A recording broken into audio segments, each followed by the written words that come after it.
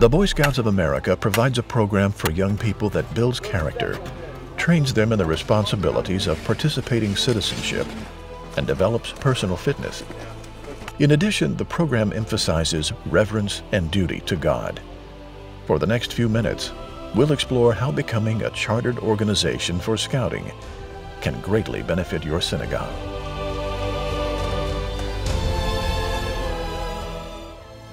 As a rabbi, speaking to synagogue leadership and other rabbis, dealing with the question of why embrace and develop a scouting program in your synagogue. The answer for me is quite simple. First, as a rabbi, I'm looking for ways to engage families, both families that affiliate as well as unaffiliated families, and bring them into the synagogue. The more options I have for youth as well as for parental participation, the broader my palette, the more engaging I can be. Second of all, scouting is the finest informal educational system in the world. Scouting is a wonderful platform to teach the tenets of faith, to teach how in America we meld faith and service, and do it not with just toleration, but do it with respect and appreciation in terms of engagement and of a platform to teach both principles of the faith as well as how that integrates in modern American society. That's right here. It's a complete package. Part of the value for synagogues in becoming a chartered organization for scouting lies in the Boy Scouts' strong emphasis on duty to God. One example, the Religious Emblems Program, which helps youth grow in their faith. Scouting has a platform built on key principles. One of the principles of that platform is duty to God.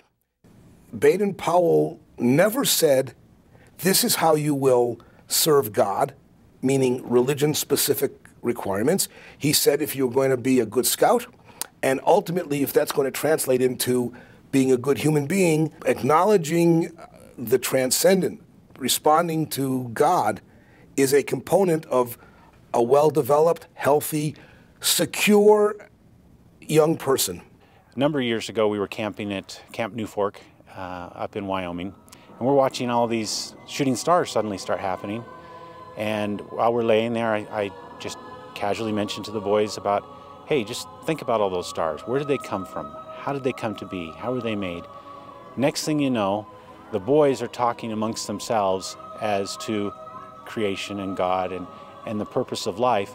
And we had one boy there who did not have a faith.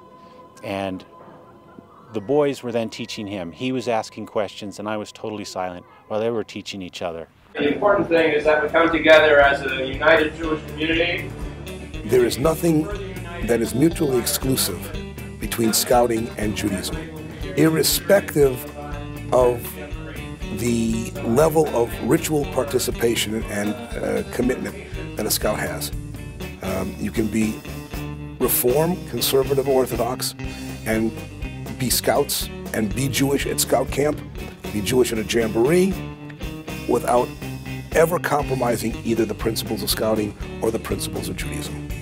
Scouting and faith form an inseparable bond. Those synagogues serving as chartered organizations can attest to how scouting supports exactly the values you desire to instill in your youth as they move into adulthood. Your local scouting professional can help you with the details and responsibilities of becoming a chartered organization. Please consider carefully the benefits of scouting. Together, let's keep building tomorrow's great leaders and responsible citizens.